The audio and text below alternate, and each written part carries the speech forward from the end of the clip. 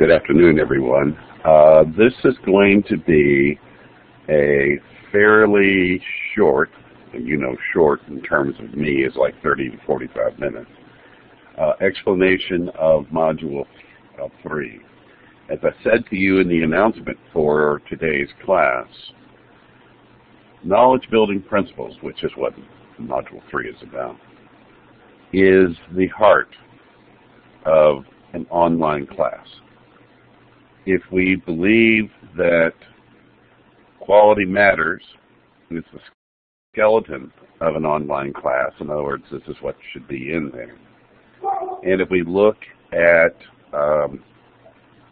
Schoology as the brain of an online class, this is the heart. This is where what you're trying to do with an online class really comes to the front. Knowledge building principles were created by a lady by the name of Marlene Scardamalia and a gentleman by the name of Carl Breiter. In writings in the late 90s. It was created at the University of Toronto at their College of Education. They call it OISE, Ontario Institute for Studies in Education. So if you hear me slip into saying OISE, that's what I mean. It's their College of Ed for the University of Toronto. What they were, and what they still are, is they are researchers. They are not educators in the sense of you and I who teach classes. They are strictly researchers trying to look at why do we see that in most industry and other professional organizations, what is it about those places that has meaning for education? Now this is very much front page news here. We hear it all the time about how schools should prepare people for work. Well, what Marlene and Carl were trying to get at is how do people who work in collaborative groups build knowledge together and test that knowledge? There's so much theoretical behind what they have to say. I'm going to try to strip all that away today and just give you the necessary understandings so that you can get your head around this. Now, you've seen this picture I have here in front over and over and over and over and over again. What this picture is showing you are the four components of the knowledge building principles. And they are constructivism, and we know that constructivism is not a theory. It is a reality. It's what we all do.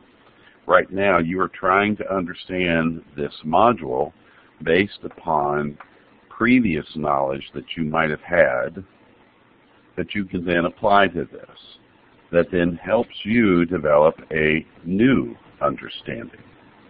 If you look at this through the lens of the scientific principle, you're looking at hypothesis, application, tests, and then a new hypothesis. Collaboration. To put in a cliche, no one of us is any smarter than all of us. This idea is at the heart of the knowledge building principles. Because what Carl and Marlene saw over and over and over again in professional learning groups. What does he mean by professional learning groups? Well, take any professional organization, AMA. In Canada, it was the Pediatric Society, and it was in various industries. But you see groups working together to solve problems, and that is considered the way it should be. Do we do that in school? We do, but not enough. Ideas to the center. This is the most radical idea of what Carl and Marlene were writing about. This idea that the kids' ideas about the curriculum became the center of what the teaching was about. Now, that sounds very hippy-dippy, but let me help you understand what it means. The curriculum is never thrown out. The curriculum is always center in the sense of the document that we work from. Now, in other classes, we talk about that the curriculum is not the textbook, etc., etc. What we're talking about here is allowing kids ideas to explore the curriculum, to then understand the curriculum. It allows kids to think about their ideas, research those ideas, postulate theories about those ideas. Check to see if a theory holds water. And if it doesn't, that's okay. You come up with a new theory that reflects your new thinking. Questioning. Always, always, always questioning. Why do trees turn colors in the fall? Why don't planets go flying off? Why is it that balls drop when you let go of them? Those are the kind of questions a kindergartner will ask. But if you asked a high schooler in a physics class those same kinds of questions, could they answer you? So, let me go into the Module 3 folder. And we're going to come back to VoiceThread in just a second here. So I'm going to scroll down past that. And I'm going to go ahead and open this PowerPoint. I am not going to kill you by doing this entire PowerPoint. So I just want you to see some ideas here. Let's see if I can get this to come up larger so you can see it better. Don't worry about Cecil and all that. What we find over and over again is that kids have formed ideas that are incorrect. Knowledge is real. The artifacts of knowledge that we carry around inside of us are real. When I say they're real, we believe them. Even if they're wrong, we still believe the artifact until we have overwhelming evidence to the contrary. Now, in this little video here, which you can watch, the children are answering a question about how old do they think their parents are. And as you can guess, the answers are quite hilarious. But that's not unusual. Learning is an active, constructive process, and understanding is critical. As we learn new information, we build upon old information. And if that old information is lacking or missing, then the new has to have a way to go back and get the old so it can make sense of the new. And understanding is critical. This is a model that Marlene likes to use a lot. And as you can see, in this model, the center of the universe is the curriculum. And we have curriculum experts and assessments, and we have the teacher who must flow an answer to the curriculum with tasks and activities that then are passed on to students, and then through report cards, Infinite Campus, all the ways that we let parents know. This is the center of Marlene's universe. In this idea, the ideas of the kids become the center. Not this idea, where the curriculum, task, and activities and the kids' ideas are floating around out here, and the kids are trying to make sense of it all.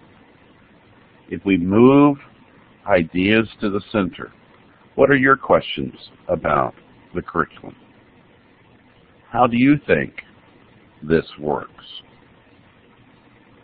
And letting kids explore that allows for a great deal of depth of understanding.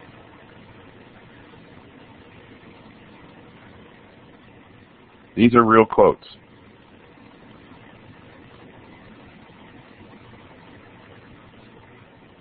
We understand that working collaboratively is the most important piece of learning,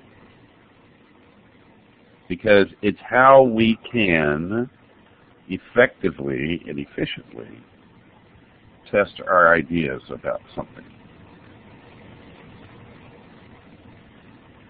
I always like using this particular slide because we have this idea, especially in Western culture, of the lone inventor or the lone scientist or the lone thinker through a process of aha moments, serendipitous moments.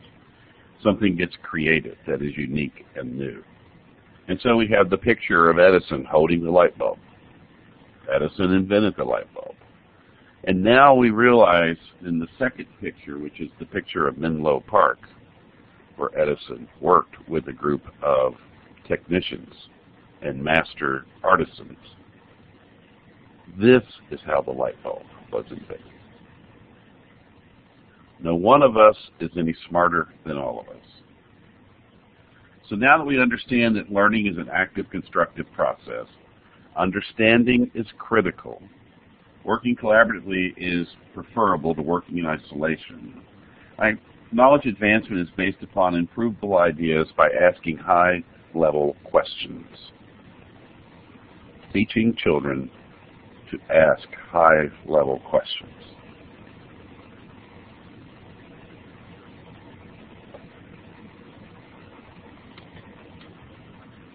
When kids have those opportunities to think about the curriculum, this is the kind of thing that comes out of it.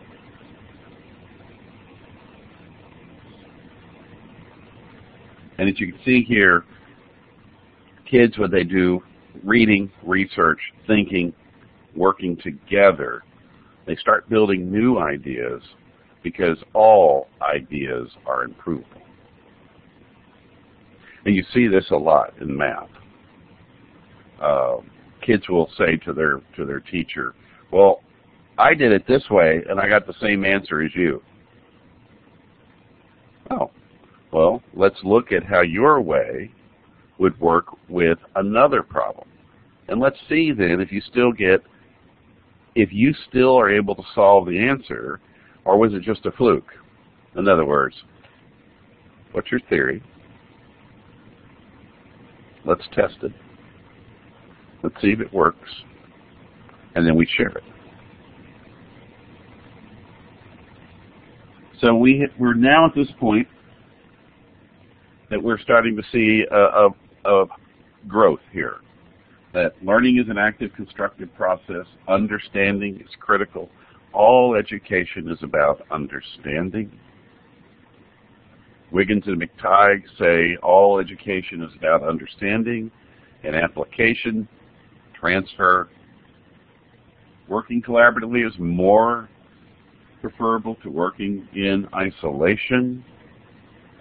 Knowledge advancement is based upon improvable ideas by asking questions. All ideas are improvable. Knowledge advancement is also based on a thorough understanding of what you don't know. So there's no magic to this. I have a theory about the curriculum, what we're studying.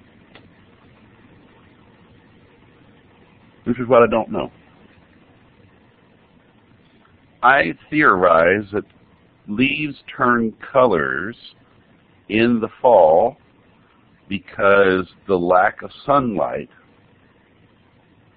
drains away the curriculum, the chlorophyll. Excuse me, everyone. Someone is calling. I'm going to pause this.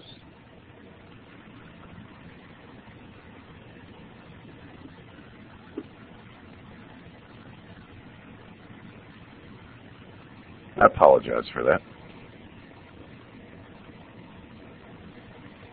What you don't know is just as important as what you do know, because what you don't know informs what you're trying to understand. Unfortunately, what we do in education a lot is we teach a sequence or we teach a definition. We never allow kids to apply it or to think about it, and therefore they don't get a chance to sit there and say, I see what you're trying to say here, but what I don't understand, let's go back to the chlorophyll thing before the phone call came in. So in that example, I will theorize that the reason why leaves turn colors in the fall is because the light decreases, the days grow shorter, and therefore the chlorophyll in the leaves can't work as efficiently. Now, that's not the case. How do I know that? Well, I don't understand what are the mechanics of how chlorophyll works in a leaf. Oh, all right. Then maybe we need to go do some research. We need to go do some reading. We need to go watch a YouTube video. Start looking to see if your theory holds up, and what is it you don't know that you need to find out to help explain your theory.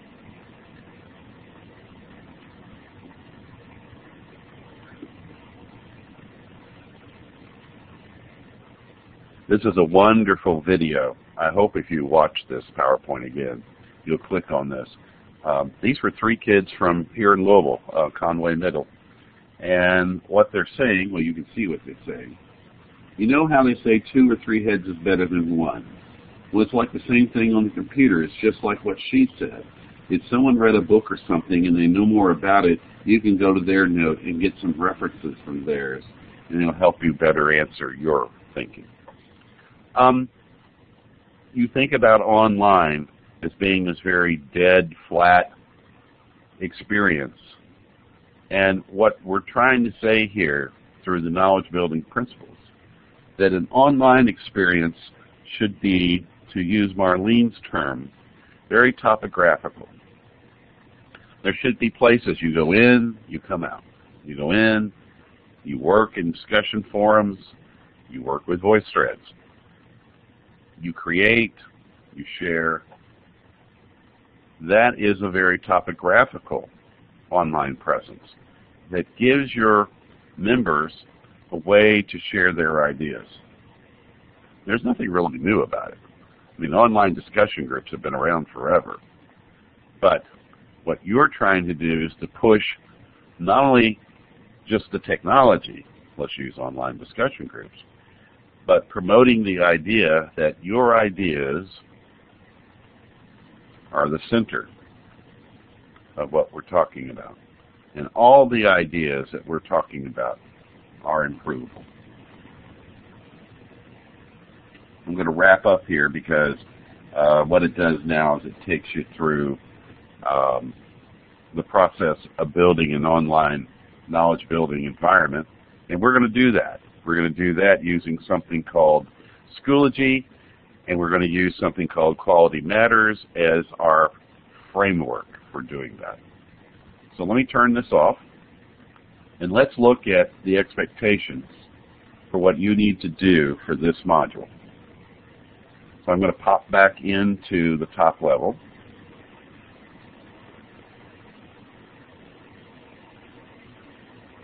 And I'm going to show you where everything lives, or not where everything, where everything lives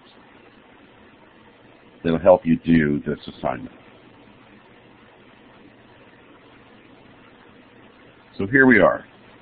You're going to design and contribute to an online course illumination explanation using VoiceThread with text, audio, and ABC, your word cloud pictures, and videos illustrating your KB principles. Let me stress something right now.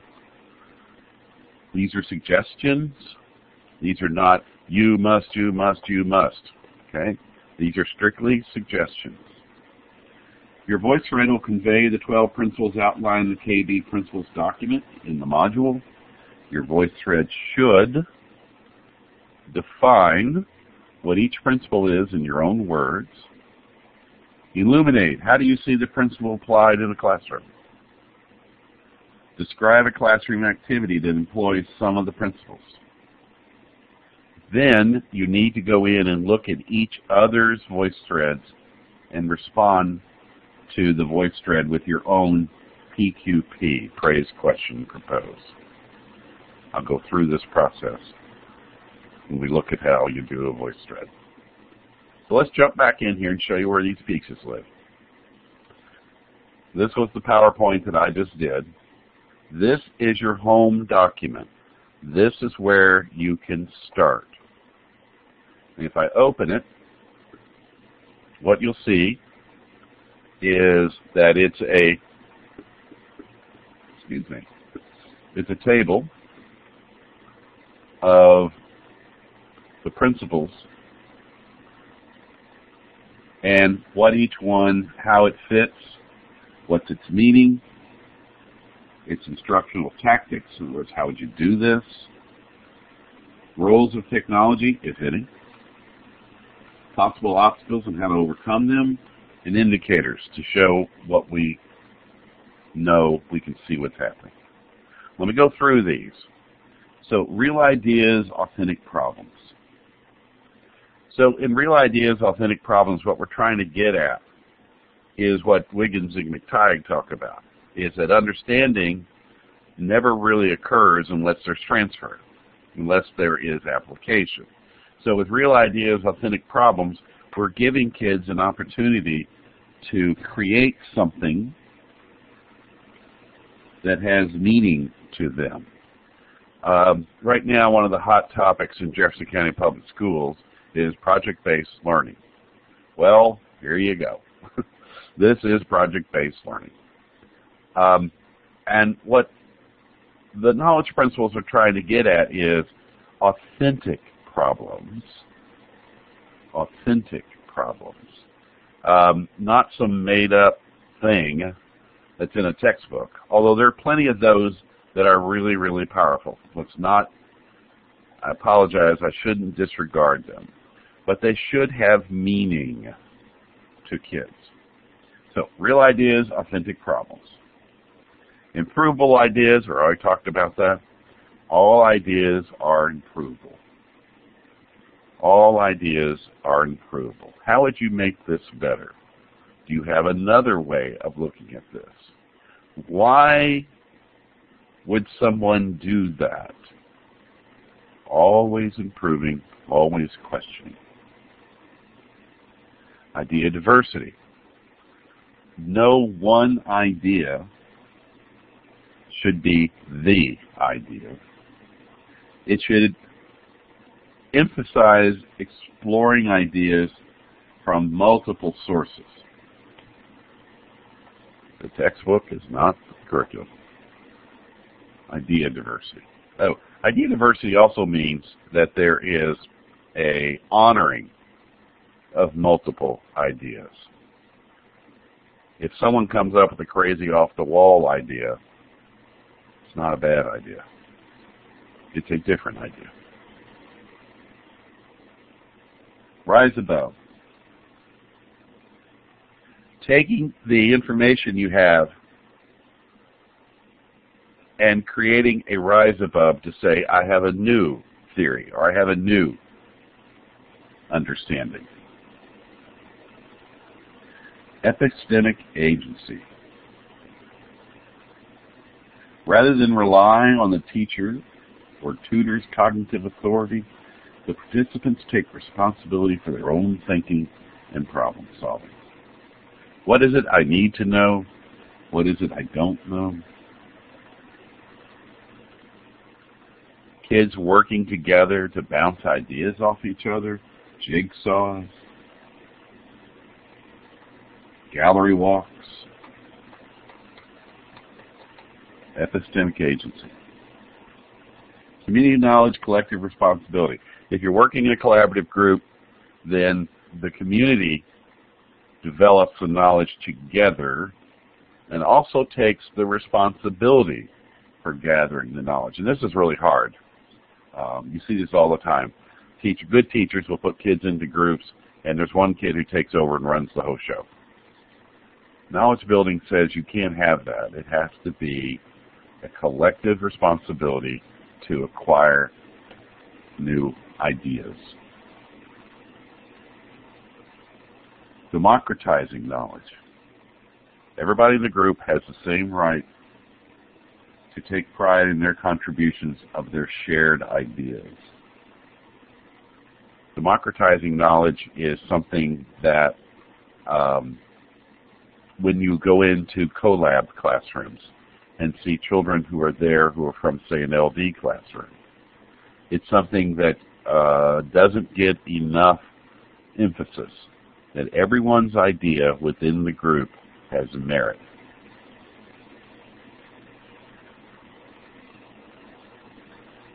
Symmetric knowledge advancement. All participants, whether they're individuals or organizations, work collectively to provide a reciprocal advancement in knowledge. Reciprocal advancement in knowledge. What this means is you can easily move in and out of your information sources and discover new ideas. Well, maybe this group over here has got a good idea. Hey, I found this really great YouTube video. Let's take a look at it. Moving through advancing everything. Constructive authoritative sources. Actually, this one's the easiest one, I think, to understand. Constructing knowledge requires some form of scaffold or foundation. The use of authoritative sources allow learners to deepen their understanding. Kids, though, need to learn how to talk the talk. In other words, where did you get that idea from? Well, my original idea was this, but when I read, could be the textbook, but when I read, I now see that my idea has merit, or I now see that I need to think a little bit deeper about my idea.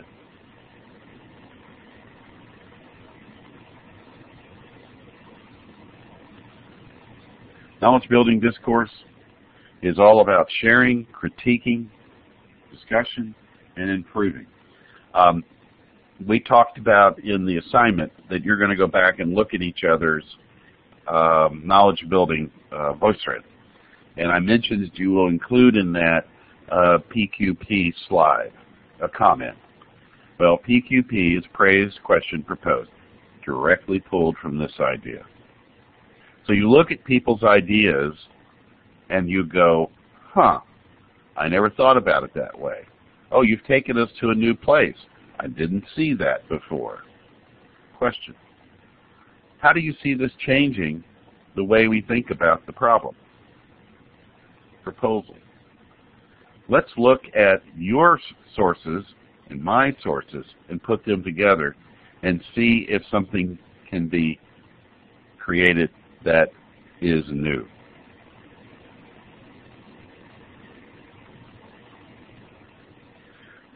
Embedded and transformative assessment is pretty straightforward. It means that the group work is basically self-assessing. Are we getting the job done? Have we tested the theories? Do we have a new theory that collectively we agree upon? Now, in here it says, with the analytic tools within Knowledge Foreign, just ignore that. This is just the good old report out from each group. This is what the group thought. That's what this one means.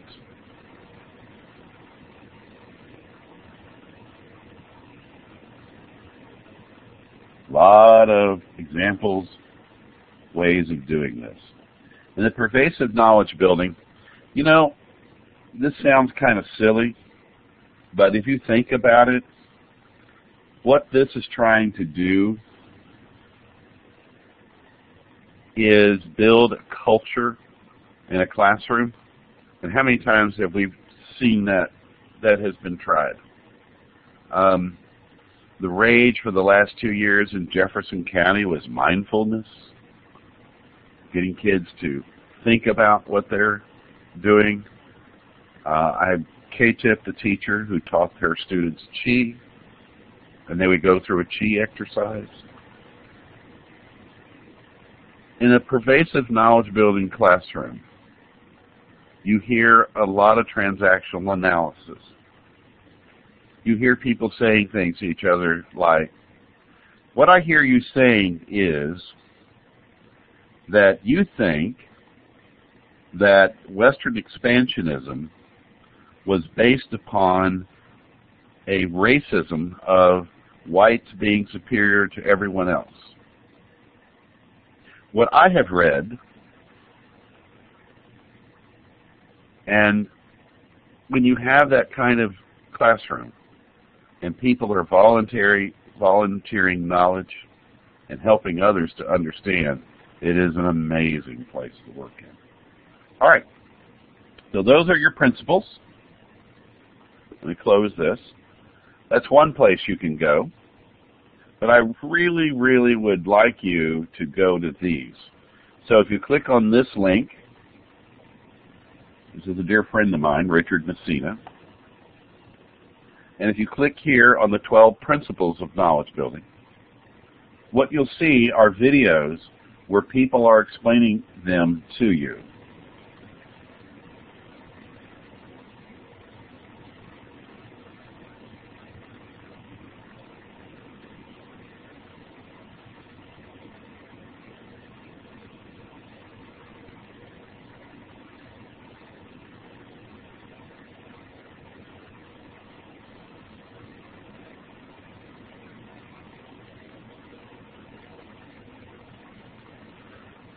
I'm not going to go through all those videos because that'll take me a while. But I just wanted you to see that that is here. Now, if you want to see real examples of knowledge building in real classrooms, here you go. So in this classroom, what we're seeing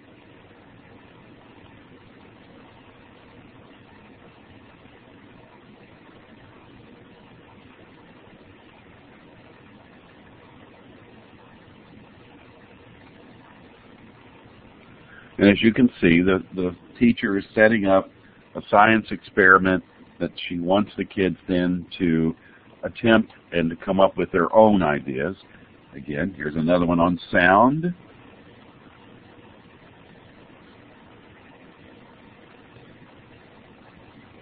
I think this one has to do with kids working together to come up with new ideas. And this shows the knowledge building circle routine, that when you see a classroom that has achieved that high level of knowledge building, in other words, it's pervasive, to use the principle, pervasive knowledge building, it just flows in and out of the conversations that go on in the classroom. So we have these two that are source material for you to use. And then down here, one more time, is another video that literally goes through each one of the principles again and explains it. I would, if I were you, look at all three of these before you start your VoiceThread. And that way you'll have an idea. Now, VoiceThread, if you've never done it, I think is a beautiful product. You're going to click on the link. It's going to take you into the VoiceThread. If this is the first time you've been into the VoiceThread in this course, you must click on Course View. Otherwise, when you create something, it won't end up in our course. You'll still be able to have it. It'll still be your VoiceThread, but I'll have to help you move it into the course. Not the end of the world if you do it, but if you do this, it just makes life a lot easier. It says there's no VoiceThreads found. Well, yeah, we haven't made any yet. It says, do you want to create one? Yes, I do. So at this point, you're going to create a new voice thread. And voice threads are very easy to make, but you must do some work ahead of time. So on the one hand, you have that document that we talked about, and you have that open so you can see what you're working with. And you also may have a PowerPoint, because a lot of people use PowerPoint to do their voice threads, and that certainly is fine. Some folks, oops, I'm looking for the document. Some folks use just pictures, and then they talk. Well, that is really perfectly okay. So you've got this open, you've gone through, you've watched the videos, and now you're ready to start putting together your own understandings of what a voice thread would be that would explain to us the real ideas and authentic problems. You need to talk to us about the instructional ways that you could see it in the classroom. Is there any technology that supports it? Obstacles. In other words, you're taking this document and you're going to put it over here. I am a firm believer in the idea of a picture is worth 1,000 words. And so putting a picture in that represents what you're doing and then just talking about it. Let's see if we can Google this and come up with a picture. So if I Google that and I tell it I want to see images, I can start looking around in here. There's a good picture.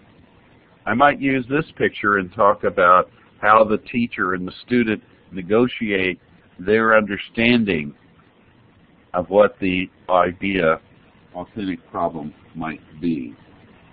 Now there's all kinds of you could basically download one of these pictures, which is a direct lift. I don't want you to do that. I want you to think about it and find ways of explaining it. And then what you do is you click on the media, and you can tell it to upload it from your computer. And so on your computer, you might have this little PowerPoint you've already made with all 12 of the principles in it, where you basically talk about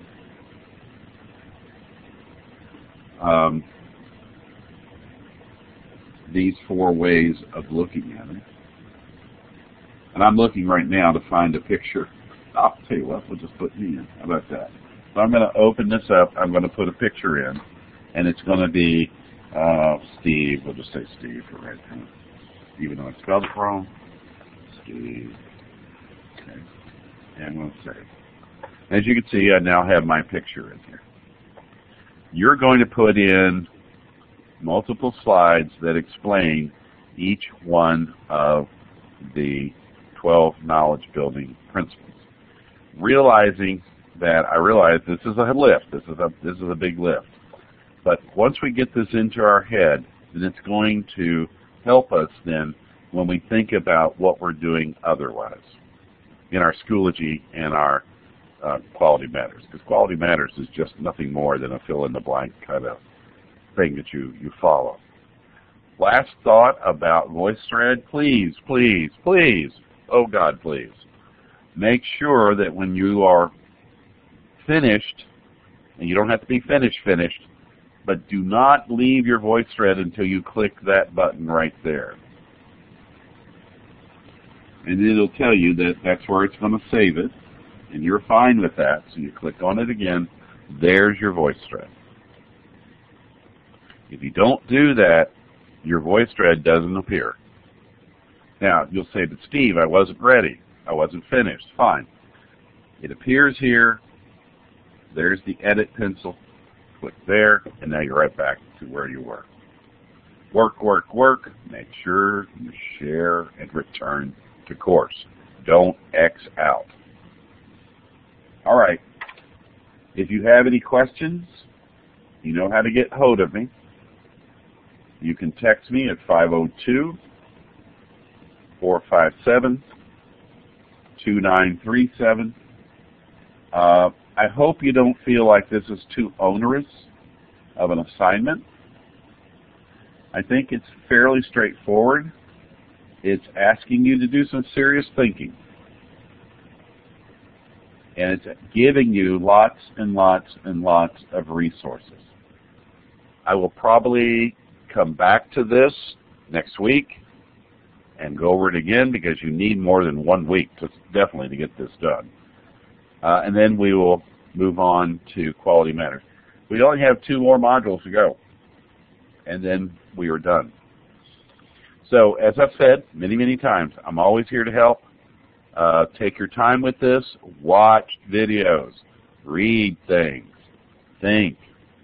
And then put together something amazing in VoiceThread. I'll see you next week.